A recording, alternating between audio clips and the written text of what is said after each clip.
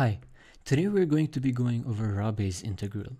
The reason I've chosen to make a video and a post on this integral is because it uses a lot of techniques to solve. Richard Feynman being on the thumbnail is no coincidence.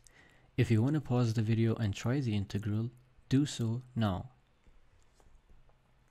Now that I hope you've given the problem a try, here's how to do it. First off, we define a function f of a to be our integral from a to a plus 1 of natural log of gamma of z dz. What we then do is use Feynman's rule or the Leibniz rule, whatever you may call it, but differentiation under the integral sign to define f prime of a as, and by the fundamental theorem of calculus, we get f prime of a equals natural log of gamma of a plus 1 minus natural log of gamma of a.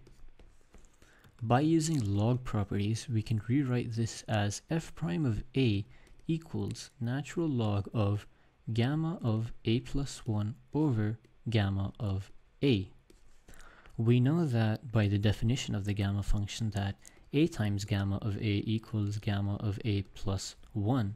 So this expression right here is simply a. We therefore have that f prime of a equals the natural log of a. We can now integrate with respect to a again to find that f of a equals a times natural log of a minus a plus c. We can rewrite this in a bit more compact form as natural log of a to the a minus a plus c. To find c, we can plug in a equals 0 and use the fact that the limit as a equals 0 of a to the a is simply 1, and natural log of 1 is 0.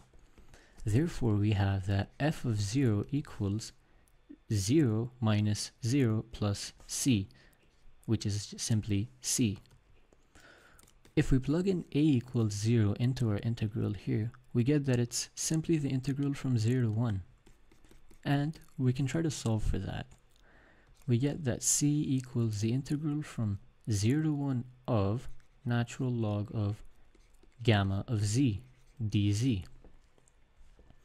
What I'm going to now use is King's rule, or you may know this as the reflection property for integrals, but it states that this integral would now be equal to the natural log of gamma of 1 minus z dz. What I can then use is summing both of these equations together. I then get that 2c equals the sum of these integrands, but by using log properties I can rewrite this as the integral from 0 to 1 of the natural log of gamma of z times gamma of 1 minus z dz. For those of you who are aware of Euler's reflection formula, this simplifies quite neatly to pi over sine of pi z. If you aren't aware of this, I've linked a post in the description that derives it. Moving on, we then get that 2c equals the integral from 0 to 1 of natural log of pi over sine of pi z dz. We can use log properties to simplify this a bit and get a nice form. 2c equals the integral from 0 to 1 of natural log of pi minus natural log of sine of pi z dz. As natural log of pi is simply a constant here, we can evaluate this part quite nicely to be simply left with 2c equals natural log of pi minus the integral from 0 to 1 of natural log of sine of pi z. What we're going to do now is reduce this integral to a very well-known integral. If we substitute pi z equals to u and get that dz over du equals 1 over pi, we get that this integral is simply the integral from 0 to 1 times 1 over pi of natural log of sine of u du. This integral is quite a famous one, and it even shows up in the CBSE syllabus. If you haven't seen how to derive it before or how to solve the integral, in the description I've linked a video by Dr. Payam that solves it. But essentially, this integral has a value of minus pi natural log of 2. Multiplying by 1 over pi, we get that our integral is minus natural log of 2.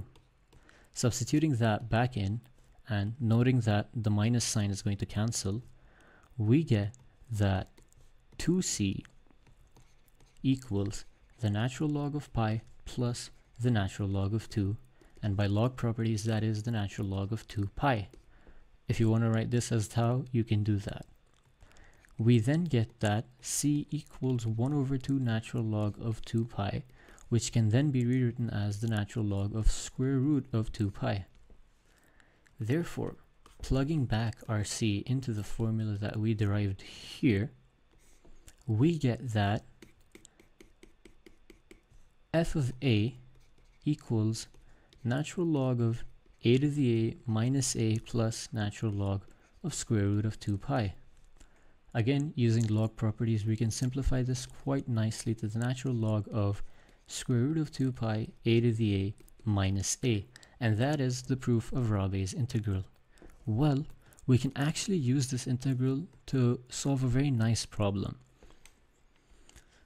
If we have the integral from 0 to k of natural log of gamma of z dz, where k is a positive integer, then what I can do is split this integral as so. I can split it as the integral from 0 to 1 plus the integral from 1 to 2 plus the integral from 2 to 3, etc., all the way up to the integral from k minus 1 to k of our integrand. But we know that this is simply, as we had defined previously, f of 0, this is f of 1, and this is f of 2. Going all the way, we get that our integral would simply be the sum of all the f of i's from I equals 0 to k minus 1. Rewriting this, we get that our integral is the sum from I equals 0 to k minus 1 of f of I. We can find a nice closed form expression for this as so.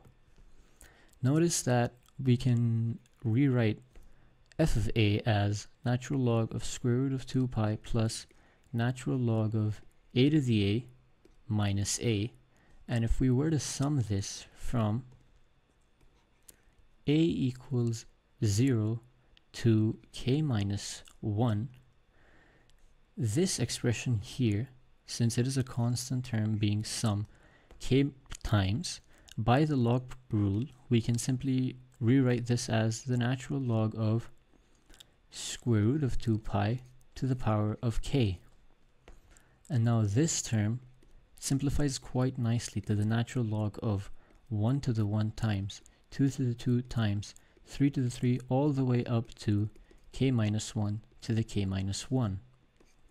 And now this is simply going to be the sum of the first k minus 1 natural numbers, and that has a very nice form of k times k minus 1 over 2, and that is our integral from 0 to k of the natural log of gamma of z.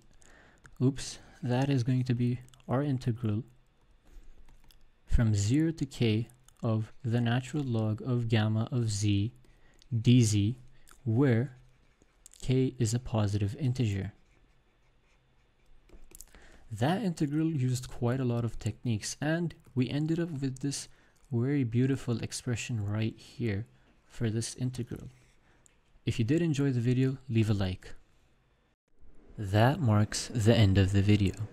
If you did enjoy the video, leave a like and comment what you liked the most. If you did not enjoy the video, also leave a comment letting me know how I can improve. I'm always open to hearing your suggestion. Please don't forget to subscribe and also hit the bell notification so that you can get notified whenever I post. I also have an Instagram page where I post notes regarding theory in mathematics. If that is interesting to you, please do consider following that as well. my @ is creative_math_.